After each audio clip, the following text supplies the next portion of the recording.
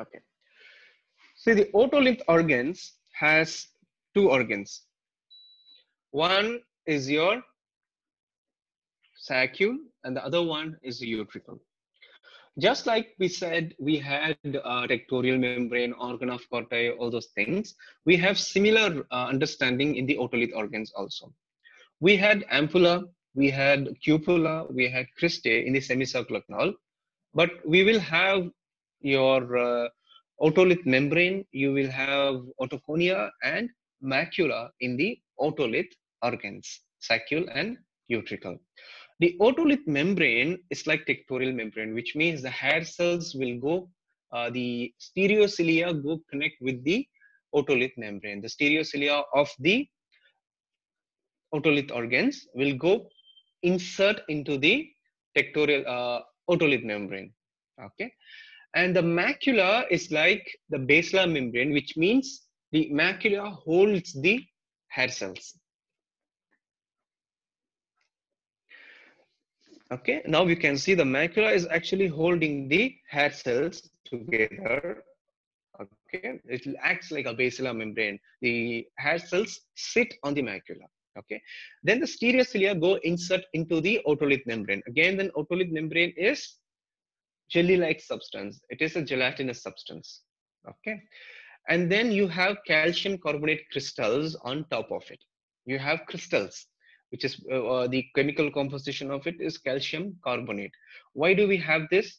This acts as a mass to provide, we need gravity to work on this. Okay, the semicircular canal is actually for the angular motion. Okay, and the otolith organs is for the linear motion. Okay, so the calcium carbonate crystals has to do with your gravity. That's why we have that now.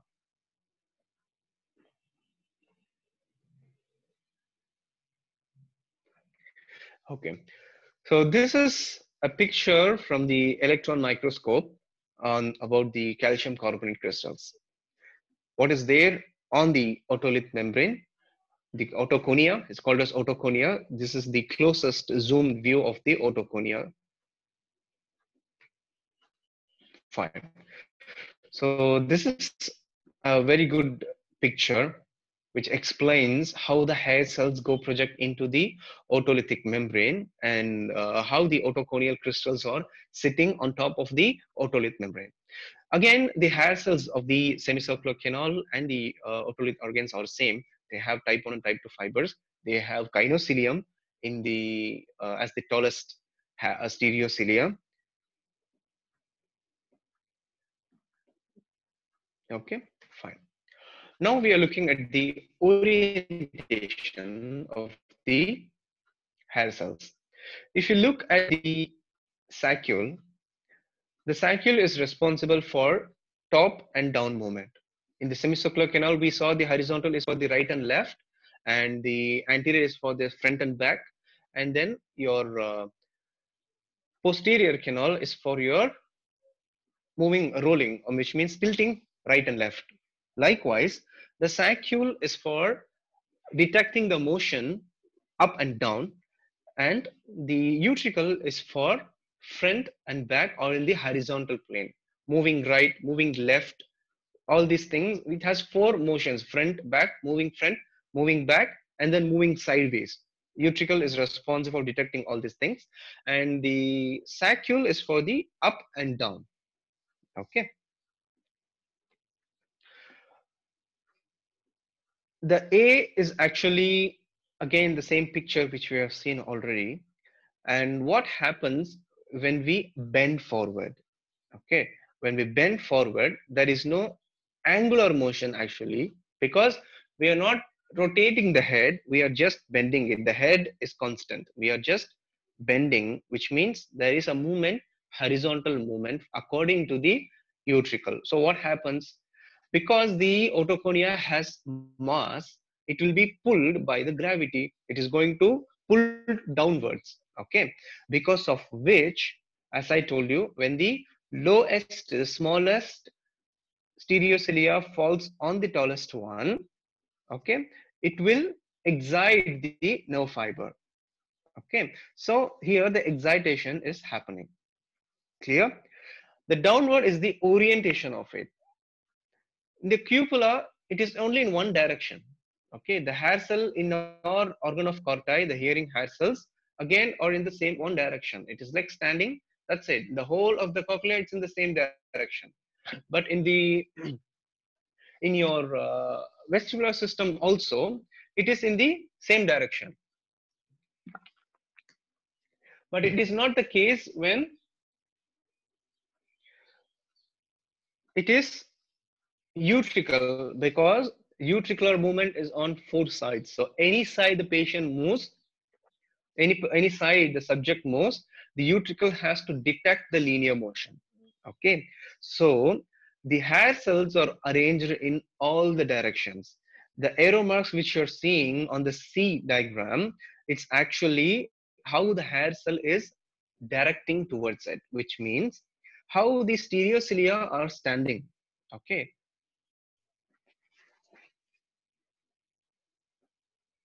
so this is your macula. Okay, so the hair cell will not be standing just like this. It will be pointing.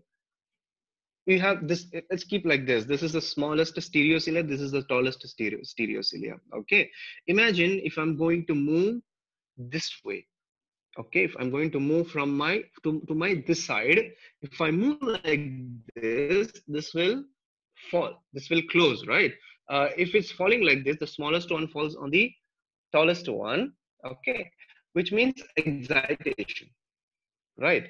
When it is falling, like when I'm moving towards the right side, to my right side, the tallest one will fall on the shortest one, right? So what happens? Inhibition. Okay, just like how the semicircular canal used to send excitatory from one side and inhibitory from the other side, we have otolith organs, the saccule and the utricle, which is also sending inhibitory and excitatory responses. Okay, if one cell is sending excitatory responses, the other hair cell which is oriented on the opposite side. Okay, imagine there are two hair cells. As I told you, there are hair cells which is directing in all the directions. One is like this, the other one is like this. Okay, so what happens when I'm moving from right to left? This smallest one will fall like this. So this hair cell is going to send excitatory response, and here you have like this, so this will move like this. So the tallest one is falling on the shortest one, so it will send inhibitory responses. So the same direction of movement is going to send inhibitory as well as excitatory responses to the brain.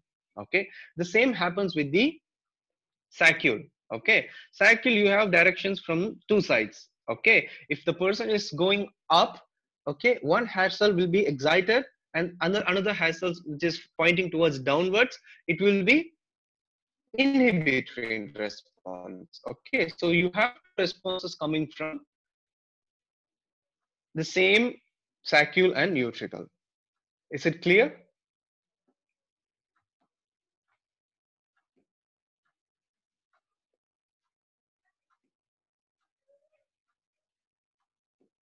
Any doubts?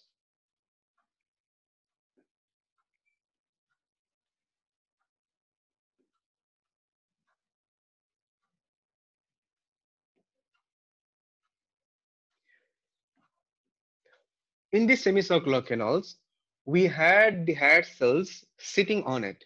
Okay, there is no a particular direction to it. Okay, it's just the direction of the cupula that decides it is to be excited or it is to be inhibited. Okay, if it is towards the utricle, it will excite. If it's away from the utricle, it will inhibit response. Okay, but in the saccule and the utricle, the hair cells are not in the same direction. It is in different directions. Because why? Because I will be moving in all the directions. Okay, the saccule is responsible for up and down movement. Okay, which means if you're going in a lift, the lift goes up, which detects it? Saccule detects the movement in the lift. If you're going on a car, okay, what detects it? Utricle.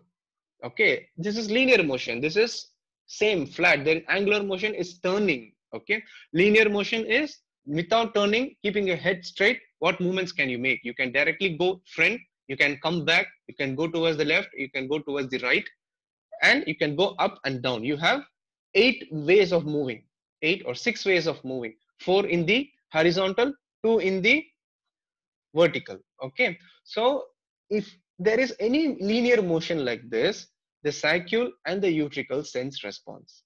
Okay, now I will be moving in all the directions. Imagine there is only one hair cell. Okay, let me switch on the video.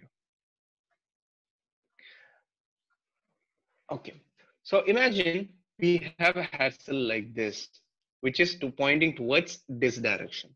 Okay, my right and left direction. Okay, if I'm moving towards my left side, okay, it's going to excite. If I'm going towards the right side, it's going to inhibit. Okay, what happens if I go front and back? Will this be affected? If I go front and back, there is nothing affected. So I need hair cells which is oriented like this. Okay, so I need something like this as well as something like this. This will, it will detect movement on the front and back, and I need other hair cells which is oriented in a different way from right and left movement. Okay, that's what it is said in the diagram. So you have this which is directed towards one side, and you have another which is directed inwards. Okay, this line of separation of the hair cell orientation in the saccule, as well as utricle, it is called as striola. Okay, this is called as striola. Fine. Is it clear now?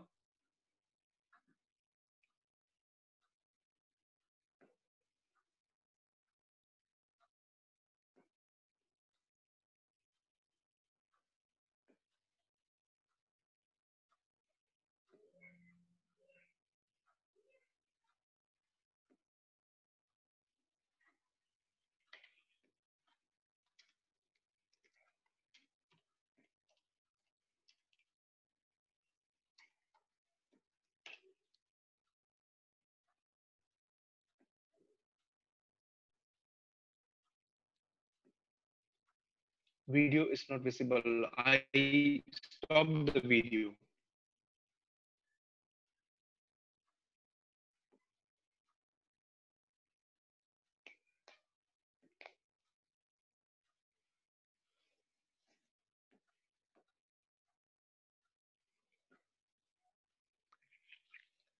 Naren, can you explain me what crystals are directly placed over the reticular membrane? No, it is called as otolith membrane. The crystals are sitting on the otolith membrane because it is like, it's sticking to the otolith membrane. Okay, it is giving weight to the otolith membrane. If there is only the gelatinous substance, this gravity is not enough to pull this. Okay, that's why we have calcium carbonate crystals sitting on the otolith membrane, so that it adds weight to it. So if there is a movement, then this will lag behind. Okay, for example, if I bend, what happened? The otocornea pulled the membrane downwards, because of which there was an exciting. Okay, imagine if I don't move at all, if I'm just moving in a straight direction, what will happen? Because there is a mass, okay, then the mass will stay. What happens? The hair cell will move. We have inertia. Okay, how did the cupula change? In the opposite direction, right? The opposite direction to the movement. Likewise, the otolith membrane also moves in the opposite direction. So one will be in excitatory, the other one will be inhibitory.